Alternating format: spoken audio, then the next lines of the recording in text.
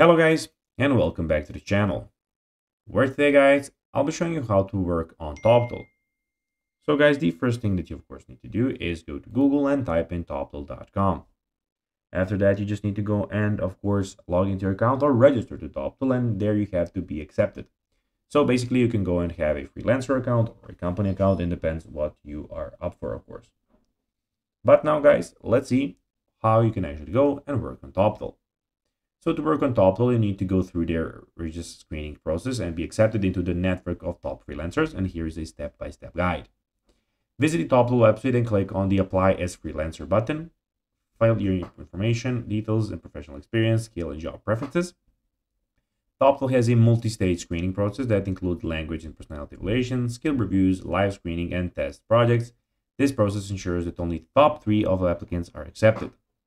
Once accepted, you'll be part of Toptal's current network. Toptal's matchers will contact you with the job opportunities that match your skill and preferences. Choose the project that interests you and negotiate the terms with the client.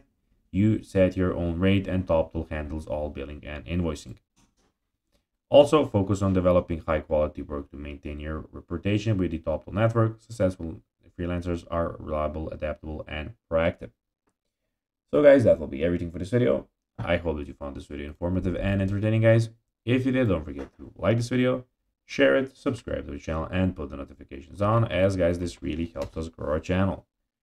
So if you have a few seconds, it will be pretty cool if you could do this for us.